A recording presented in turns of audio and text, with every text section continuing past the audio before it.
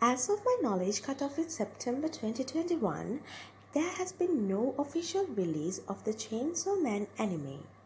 Therefore, I cannot provide a review specifically about the Gun Devil in the Chainsaw Man anime as it has not been adapted into an animated series. However, I can offer some information about the Gun Devil from the Chainsaw Man manga, which might give you an idea of what to expect in the anime adaptation whenever it is released.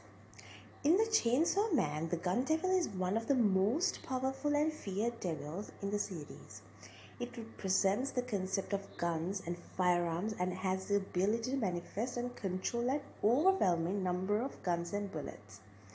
The Gun Devil is depicted as a towering and grotesque creature with countless guns and producing from its body.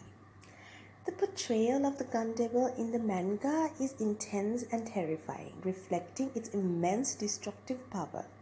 Its presence creates a sense of impending doom, and the battles involving the Gun Devil are often chaotic and visually stunning. The character design combined with the author's unique art style helps to create a memorable and menacing antagonist. Additionally, the Gun Devil plays a significant role in the overall narrative of Chainsaw Man, serving as a central plot point and motivating various characters' actions.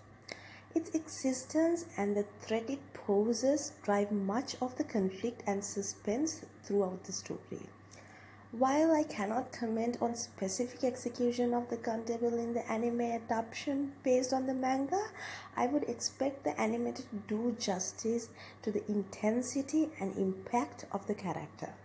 However, it is important to keep in mind that adaptations may make changes or alteration to the source material, so the final portrayal may differ in some aspects. Ultimately, the best way to form an opinion on the Gun Devil in the Chainsaw Man anime is to wait for its release and see how it is portrayed by the animation studio and creative team involved.